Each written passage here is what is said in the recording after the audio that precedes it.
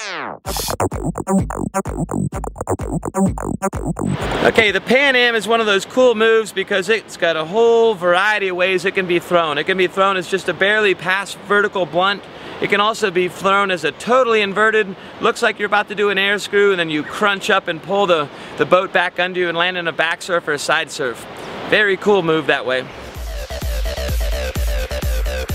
To do the Pan Am like a past vertical blunt, think about a couple things. Number one, imagine you're about to throw an air blunt, but instead of throwing a normal air blunt, go ahead and use the blunt stroke, the initiation stroke that you would normally throw to do the blunt.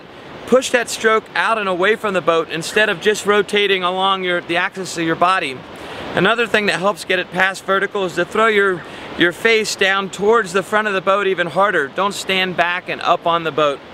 Finally, allowing the boat to rotate is a matter of pulling up on your knee throughout the entire air blunt to pull it past vertical. You're actually trying to pull the boat upside down on top of you. To finish the move, to finish the Pan Am, the best way to sit it down is to crunch your knees up and sit the boat hull flat on the wave. Another way to do the Pan Am that's even more visually impressive is to throw it like an air screw and then crunch and land in a back or side surf. The technique for this is simply to get cross wave speed or almost straight down wave speed. Go like you're about to throw a big air screw, but right as you're about to go upside down, face goes on the front deck and you're just crunching up underneath and pulling that boat flat down on the wave.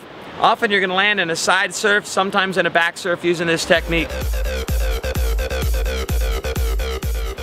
There's a variety of good ways to learn this. One way in flat water is just practicing a back deck roll where you try to keep your head dry and you finish, instead of finishing on a forward sweep roll, you finish on a back sweep roll.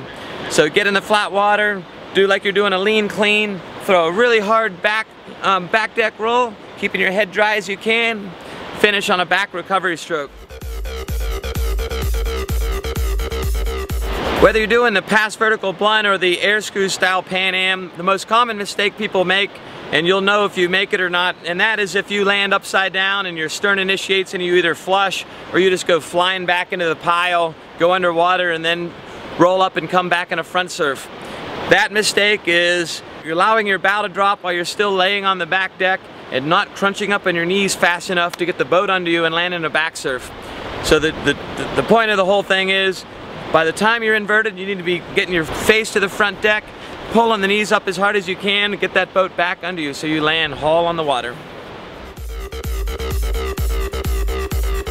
So 4 things to remember when you're doing a Pan Am. Number 1, make sure you do a hard edge transfer and that you get your face to the front deck. The face to the front deck will get the boat to go over your head. And then the next thing to remember, make sure that you push out and away from the boat. Next, make sure you really pull up in your knees and end in a back stroke, a back recovery stroke. That puts the boat under you and ends you in a side surf or a back surf.